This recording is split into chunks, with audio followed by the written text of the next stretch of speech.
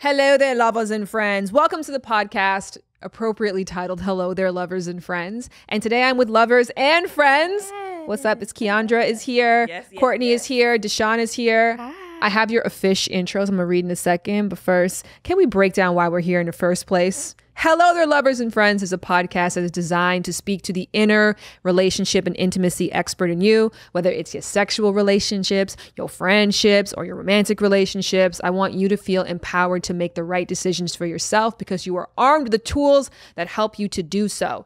Kind of like how the iPhone made everybody a photographer. That's what I'm aiming for with this podcast. Yeah. And in order to accomplish that, it's about bringing unique perspectives and trained perspectives and voices. So you guys are here because I believe you are an authority on this topic, and I respect you and I adore you. I am joined by Kiaundra Jackson, a licensed marriage and family therapist. Can I get a ooh? She has been seen on the Emmy Award-winning show, The Doctors. She has been recently featured in the New York Times, Vice, Bustle, and the Huffington Post as one of the 10 Black female therapists that you should know. She's also a 3-time author, shitting on my 2-time author. Okay. It's not a competition. And she's an international speaker. Welcome, Kiaundra. Hey, thank you. I'm also joined by Courtney, who is hypnotically free-spirited with an intoxicating charm. Yes. Also a property manager, also a masseuse. Yes. Also one of the 6 women in the game of desire. Absolutely. Hello, Courtney. Hey. And on the far end of the couch is Deshawn, an environmental hot girl solving the California water crisis one drip at a time. Yes, one drip. Yeah. Drip, drip, drip. Deshawn is again one of 6 women who are featured in the Game of Desire, and it's so special for the 2 of you to be here and for you to be here as well too. So today's episode, we are going to talk about Black women being undesired in the dating world. And this is not an opinion. This is based on facts and studies that were done. For example, OkCupid did a review of who were the least swiped upon amongst the different genders, and data showed that most men in the site rated Black women as less attractive than women of other races and ethnicities. Of course, on the flip side of the coin, it's Asian men who were rated less attractive than other races and ethnicities in the male category. In addition, according to the 2018 Motherly State of Motherhood survey, Black mothers are 4 times more likely to be single and serve as the primary breadwinners of their home. So in short, what is it like to date as a Black woman? Interesting, fun, and difficult. It's actually really difficult. I recently swiped on someone and he was like, "Oh, you look a lot like my ex-girlfriend." And I was like, "Okay." And I'm looking at his picture. I'm like, "Okay, you're white." He's like, "Are you down with the swirl?" I was like, honestly, if I swiped. Right. Yes. That is an indication. That's an indication. Mm-hmm. Then the next question I got was, "Do you wear a weave?" And I'm like, is this happening still right now where Beyonce's wearing weaves, where all your celebrities are wearing weaves, all ethnicities are changing? And first of all, most of us have moved on to wigs. That's what I said. And let us be very clear. Weaves, not so much, but braids, crochets, and wigs. And like that. But I just find it so interesting that that's still like a question that's stereotypically put on us. Like, is that your hair? Mm-hmm. Like, why is that a thing? And I'm like, there's so many ways you have to try to answer that or disarm it or like reroute that question to like get the ball back in your court and be like, okay, this is where we're going with the conversation. We're not going here. So do you feel like even though there's a yes that happened because you guys both swiped right and so there's the yes that happens, mm-hmm. they're still treating you like a maybe? Yes, absolutely. Absolutely. Because the other comment that I got when I actually did go on a date, which turned out to be all right, was, "You're actually more kinder than I thought you would be," or you're actually more intelligent than I thought, even though you didn't go to college. And I was like, wait, huh? Is that a compliment or is that a backhanded compliment? And that's like what like is happening during a first impression is you're having to almost check yourself too and saying, did this person really just say this to me? And then still try to get to know this person and see if they are a possible mate. I will say for me, it's more on the difficult side because I feel like I do get a lot of matches, but then it's just like it never like propels to the next step, and it's just difficult to get those dates in general. And so that's like definitely been my area of struggle here, at least in the Los Angeles area. I will say that like when I was living in Georgia for school, it was a lot easier, just because it's more Black people populated in one city. But yeah, it's just getting to that date to even try and see if you have built a connection or see if you, want to pursue a relationship, because I can't get a first date, let alone the second one. And that is extremely frustrating. Yeah. I think, first of all, that statistics makes me really sad. Like, and I almost took it personal. I'm like, excuse me? How could you not? You should. Absolutely. But I take into consideration what the narrative everyone else has and use that to my advantage. So be it if you think that we're less desirable, I want you to think that. Or if it's like, oh no, you are desirable, I want you to think that. I want to have the upper hand because I'm going to counter and like obliterate what you think. That's my whole mission. It's like, even if it's saying, oh, you're not desired, I can play into that. No. I want you to think I'm less than you, because I'm going to show you better than I can tell you. But I want to know. Like, Really? maybe I just love stats and just information like that, but I need to know, like, what's going on out here in these streets. But partially for the same reason that you do, because it's like, I'm about to freaking obliterate your whole life. I feel like it just go beyond, you know? As a Black woman, I just feel like I'm constantly underestimated. Yeah.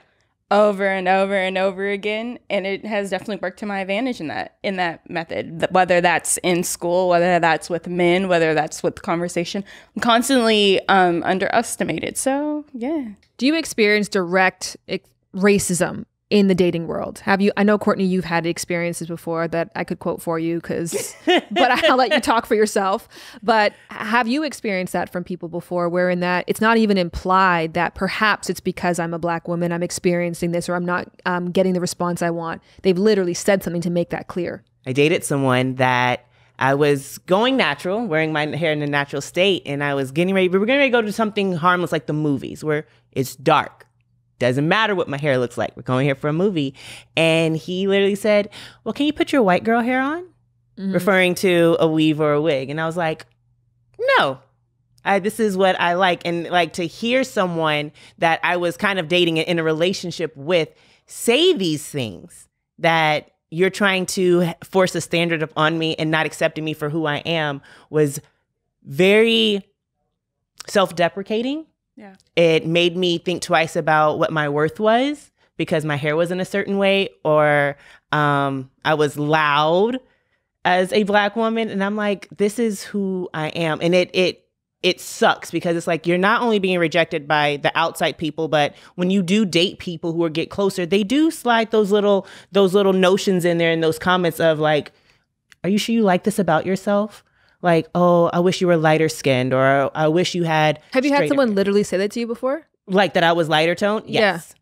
Like verbatim, somebody has I wish said, it's like, wow, you probably look a little bit better lighter tone. I probably would. What's nuts is because your complexion is it's an even most striking feature. Perfect. It's like, thank you. Utterly amazing. Thank you. Deshawn, have you ever experienced overt racism before in dating? I will say not particularly overt, or not anything similar to what Courtney has experienced. I think my thing is more so calling out some sort of perceived proximity to whiteness, because a lot of people look at me and the first question, this even happened to me yesterday. I was at a bar and a guy was like, so what are you mixed with? And I was like, we've been communicating this whole time. I was like, I'm not mixed with anything. Mom's Black, dad's Black. That's it. Like, that's all I've got for you. It's like Mississippi and West Virginia in American history. Like, that's it. But it's not the first time that I've heard that or anything. And I'm just like, so is that what attracts you to me? Is that like perceived proximity, or are you just really into me as the successful Black woman that I am? And I think what we tend to do is to maybe not even overcompensate, but we try to explain ourselves and why we do want to wear our hair natural and we're not mixed. And we go through that whole process as a Black woman, and then we may come off as aggressive or, you know, all those negative stereotypes that people label us as. And then it's like, that wasn't even our intention. We just want to live in our authentic self. And why isn't that enough? Absolutely. And so for you, never having had someone said that, how do you know that it impacts your relationships? That's a good question. I think for me, it wouldn't necessarily be. I think that and this is what's stopping me in my tracks, because I literally just had a conversation with two successful Black men, and one of them literally told me that they only prefer to date white women, and this was at a bar with other Black women that I met, and we were all having a conversation, and it really struck me. Because of the reasoning, it was very stupid. I can wake up with oral sex from them and you guys don't do that. And I'm like, that's your reasoning? Did you speak to the Black woman president who gave you a list of the do's and do nots and was like, look, if you want to enter the club, like, where did he collect this? Where's this census coming from? I have no clue, but I was like, okay, that's your narrative. That's very interesting. You know, I've heard the same thing from like, I have a cousin, younger cousin, and his whole thing is that he likes white women for the same reasons. And I'm just like, but why? Like, how is that changing anything? Like, why do you have this perception? And it's something that I don't understand. And him being so young, because I'm only 26, so him being like younger than 24 is just like, well, where'd you get this from? When did you come to a space where you gave yourself permission to be beautiful or to be seen as beautiful? And did you have to make that decision? Was that, I guess, back to that marketing, was that choice that you are beautiful, that you are desired, made for you, or did you have to make it for yourself? So I say that idea for me came from when I went to Spelman. So being surrounded by beautiful Black women who were successful, who were doing everything, just being so amazing. So obviously Spelman being a historically Black college has that marketing there. Yes. That's what they're promoting. That's what they're trying to get. They're trying to get the women who matriculate there to have that confidence, to see themselves First a of way all, that words, matriculate. Thank you for that. Go ahead. Who just see themselves and follow kind of in the footsteps of the women who came before. But it wasn't until I was surrounded by beautiful Black women who were working for Goldman Sachs and me working for NASA and my friends, you know, like all of us having these like really amazing jobs and being in these amazing places all together, and then studying, because I was a math major, so seeing only Black faces, Black women faces, and then we would all get dressed and go to the club and being like, yes. It wasn't there, you know, growing up. So I know it took until 18, 19, 20 to like really get into that mindset of you are beautiful. Because when I was in the predominantly white schools, I wasn't desirable. I wasn't, you know, what all of my peers were looking for. You know, they were looking for white women. They were looking for Latino women. So when I went to high school and I was one of the only predominantly African-American women, it was a culture shock for me. That's where I learned so many different cultures, right? And I knew that I was unique then, because back then I wasn't about the natural hair. I was like, I need my straight hair. I need to blend in as much as possible. Even before getting there. Even before getting there, I knew that I needed to blend in. This memory always sticks in my mind of like, I had a crush on the same person from senior kindergarten all the way up. Like, and I'm to looking a for you to point, switch a little bit. It was not, it was consistent. And to the point that like I knew where he lived. And to this day, I think if someone said my name to him, we've never had a conversation, because I never even acknowledged it's possible he could like me. And I remember there was this like list that came out of all the people that he liked, and all the girls were passing around like his list, like, oh, Devin's list. Shout out to Devin. Devin's list came out. Devin wish he had that. Yeah. And I was like, oh, can I see it? And this girl turns to me and she was like, why do you care? Not like you're ever going to be on it.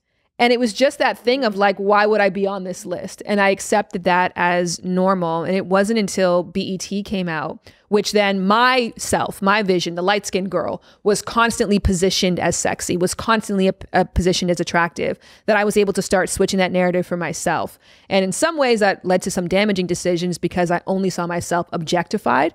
But in other ways, it also gave me permission out there in the world to walk around like I'm shiny. Like, look at me, I'm shiny. I could be on that list. So I'm curious for you guys, was there a moment for you where you had to be like, no, I'm on the list? It was actually when I met with you, like just knowing and instilling that value. It's like, Court, you're great. And I'm like, she might be right. She might be right. Let me just take control basically and say, all right, I'm going to talk to whoever I decide, because I know my conversation's great. I know a lot about different topics. So it was having someone quiet that doubt that we all have and just say, no, you're fine, go do it. And the rewards are beneficial, because any room I walk into, I can be my goofy, loud, or quiet self, but you're going to love talking to me. You're going to love that experience with me. And I can do that with an 82-year-old war veteran, or I can do that with a 2-year-old toddler that's just trying to walk and crawl. It's a different type of power and control that you have, but you do have to take it. Well, sometimes people don't even know that you have low self-esteem or you're doubting yourself if you just show up and show up in that energy anyway, right? Like, just think about, like, you stand in the line to get in at the club, right? You know your name ain't on the list, but you go up to the front and you be like, check the list. No, check it again. Yes. And then he'll be like, okay, well, go ahead. You and your friends, go ahead and come on in. You know what I mean? It's like, it's because you had enough guts to go up there and be like, sir, let me in this door. I deserve to be here. Everybody else in the line gonna be hating, but it don't matter. But hot girls always walk up to the front of the line. Always. And they have confidence to do it, right? It's the other ones that's like, oh, I don't know if we gonna get in, girl. Those are the ones that never get in. But you know what? It be them ugly girls you do sometimes see come to the front of the line and get in. Like, wait a minute now, if she look like that, how did that confidence? That confidence that works. Got her. You're like, no, wait a minute, how did she get in and I did? That's what self-esteem looks like. Someone else. I don't think we even recognize the fact that our expectations, our internal expectations, are so easily read out loud. And so if you don't expect, and that's why I say to people, like, the physical appearance, there was a study, right, where this girl didn't get a mirror. She wasn't allowed to look at herself for 2 days. And for one day she went out and they're like, you're not wearing any makeup, your hair's not done, just go out there into the world. And then the next day they had a makeup artist that did her makeup, but there was actually no makeup. She was just brushing nothing on her skin. And they asked her about the differences in her experiences. She's like, the next day I was treated better. People were kinder to me. And it wasn't. It was just her expectation to be. She expected to be treated better. She expected to be liked. She expected to be looked at. So she treated herself as such. And so that also, I think, has a lot to do with it. Yeah, that's true. Agreed. And then that's what I was going to say. I was going to say the inner narrative, because we're already expecting different races to be like, nah, I'm cool on her, but that's not the truth. But I do want to acknowledge that there are truly a whole group of people, Black men and women, who are just all about that Black love. Absolutely. And that's just all, and that's just it. They like, I want blackity black babies, and that's just the way it's gonna be. Absolutely. And that's fine too, right? We're not saying that that's not okay, but we have to be aware of all aspects of it. Absolutely. I'm like, look, I'm just saying, French fries can be fried a different way. Yes. French fries gonna be a French seasoned a different way. And seasoned a different way. There was this study by PEW Research Center that said that newlywed Black men are twice as likely as newlywed Black women to be intermarried. So if does that make sense to you guys, that stat? Yeah. Okay, good. So here's the question, I guess. In order to shift the narrative, do we have to shift that stat? Or is that not a question that we should even have? Because Black women should just want who they want. Yeah, that's my deal. Just want who you want. Yeah. Like, I don't care if they Black, brown, or in between. Like, just live your best life. And the whole goal is to find your person. Period, right? The person that vibes with you, person that connects with you, who understands you, who's willing to rock with you, and your foolery that comes attached to it. Like, and your bonnet. Your bonnet. Listen, the twist out that got to happen, the little Felicia twist. Listen, all of that. You know what I mean? And if that person is not Black, so be it. Like, the goal is happiness. Thank you. But are Black women stopping themselves from achieving the goal? Are we preventing ourselves from achieving the goal by limiting the ways that we can win? So I will say, based off of my experience on dating apps, is that I swipe on everybody. And what I find is I'll match with a select amount of people outside of my race. Swipe on everyone like you do, just like, let's go. No, I swipe on the people that I find attractive. Okay. Or that, like, I read their bio. That is a method. That is a method. Hold on. Yeah, no, not any and everybody. Come on, we've gone through this process. I was like, come on. Work with me. we've gone through this process. So yes, I go through the bio, I go through the pictures, do they have a diverse set of pictures? Can I see everything? Yes. So, but I'm also not only swiping on Black men. What I'm finding is that, especially like on Bumble, where women have to reach out first, only Black people respond back to me. What? So I might match with people, but only Black men respond back to me. So that's who, and we already discussed how, like, even if we respond back, getting that date further is even like more difficult. So I'm just not in that pool of like dating people outside of my race, because even in a situation like that, where it's just like, it's not happening. I feel that Black women are stifling themselves if you are only swiping on Black men. I know you're not, but I'm like, if you are out there only saying, oh, I only want Black love, then absolutely. But if you're really trying to find yourself or find that person that's going to be there for you or be compatible with, you are highly limiting yourself. Because even, who's not to say, if you're swiping on all these ethnicities and you do swipe on a Black person, you have a great conversation, then so be it. But what if that person's an Indian person? Or what if that person's Pacific Islander? It doesn't matter. The compatibility has nothing to do with the shell that's on our bodies. Like, that's nothing. So I love when Asian guys, and that's what's crazy. You said the stat of like, it's low Asian men. Like, she like, baby, not over here. This is Issa Rae's thing. Issa Rae got in trouble for saying that Black women and Asian men should get together. Let me tell you, the best like self-discovery I've had in myself, and even conversations and activities, have all been with Asian men. Like, it kind of blew my mind. I'm like, wait a minute. We are ethnicity that both works hard. We're both like very smart. We also know what it feels like to be at the bottom of the totem pole and not be desired. There's a commonality between all of that. Do you understand that's like breeding for superpowers? Like, it literally is. Like, if we go based on stereotypes only, Asians are the smart ones and Black people are the athletic ones. I'm sorry, don't you want a smart athletic baby? Well, not that Black women are the most educated group in America. The most. Yep. The most. So what y'all waiting out on? Why y'all sitting there looking dumb? Why? Get with the smart woman who's beautiful. Y'all are sitting there looking dumb.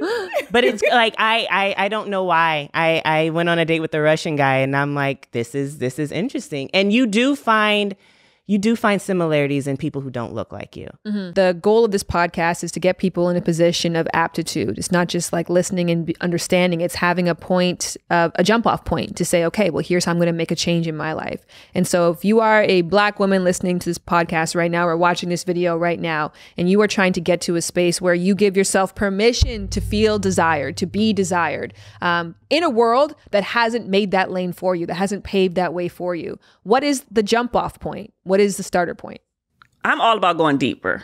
So because I'm a therapist, I want to go back and explore all of the different scenarios and maybe even your upbringing where you felt like you were unwanted, right? Because I really do believe that a lot of the stuff that we experience come from our upbringing, whether that's good, bad, or indifferent. Even with dating and how we do a relationship is what we saw or didn't see with our parents and all of that stuff. So I would take it all the way back and say, like, let's explore some of those times where you felt like you weren't wanted. What did that look like? And then more than likely, we're going to make a current connection with that. I'll say circling back to like identifying those things that make you awesome and like repeating them to yourself. So if somebody was like, I feel like I'm not wanted, I'd just be like, well, do you want you? And what do you want about you? Like, what is awesome? Think about those things that like make you happy, your closest friends. What do they love about you? And if you're repeating those things to yourself and you're going out in public, you're like, yeah, I have something to offer. I have these things because this is what I love about myself. And this is what those who are closest to me love about me too. If I had to do a call of action into what would be desirable, is it might be because I'm from the South and our Southern hospitality is always that charm. And I've kind of narrowed it down to just speaking. Literally, people who are desired and who gravitate to people are people who just say, hey, how are you? Good morning. we were trained growing up in the South, like, if you enter a room, you better speak. So I still have that. And so anyone who just, if you're in Starbucks or if you're anywhere, just, hey, how are you? Just that smile and speaking to someone like, oh, I like that, because it's different. Yes. So I'm always play to what the common people don't think about. And I'm like, it's simple. So if you're struggling, just speak up. Just say, hey, how are you? Oh, I like your shirt. Hey, those are nice shoes. Easy. And that's going to, people can't really be mean to you if you say something nice about them. If they are, then just run. But normally people would say, thank you, I appreciate that. And that's going to instill your confidence that you can speak up and be presented anywhere. Any country you go to, any state you go to. Doesn't matter. Just speak and say hello. Once you start that inner work of the self-love and accepting all of who you are, right? And we talked about before we started therapy, right? Yeah. I gotta throw that in there. But making sure that you're in a space to say, you know what, I accept all of who I am. And that's the only way that I'm going to be able to attract someone who's going to accept all of who I am, because I'm in that right space. So I would tell that person to work on themselves, work on that self-love. And at least that's the first part of the process. Agreed. Yeah, I would say identifying what you have to offer. So that just goes right along the same lines. What you have, and just like embracing that and telling that to yourself in your head as you're going out, and just giving yourself that extra boost of confidence, not relying on outside sources to give you that, but walking in a room and being like, yeah, I'm the shit. Okay, I'm here. All right, what can you bring me? What can you add, or what can we add to each other to make this work? Not being like, okay, what can I just give you, and what can, just taking in what you have, using that as a confidence boost, and just getting out there. So a girl said, I'm dark skinned and I don't feel sexy when I go out in public. I would tell her, do you understand people always love what's different? They want something that no one else can have. That's why, for whatever reason, black ice cream, like charcoal ice cream, became popular, because everyone's like, it's the different. Like, we know all the other flavors. We know all the other shades. But look at this dark black one. Yeah, let's grab it. You will always be different. So you will always have an advantage. I think what's important, and one of the things in the book that I really talk about, is the game of desire. It's that, like, count yourself into play. Count yourself in as a player. You belong here. You are desired. Everybody has a different starting point as well, too. And so I think with Black women, there's an acknowledgement that has to happen of, like, you have a right in this game. You are here to play, and you are a force. But at the same time, let's also acknowledge your start line's a little different, that your work is a little bit heavier than the average person. And that's shit, but that's just the reality of things. But working together, I think conversations like these are so empowering, and I can't even begin to say how all of you in each unique ways in my life have just truly impacted me. So thank you for being here. Thank you for sharing this. Thank you to everybody who's listened so far. And go get the book, because these two motherfuckers are in it, and they're badass as hell.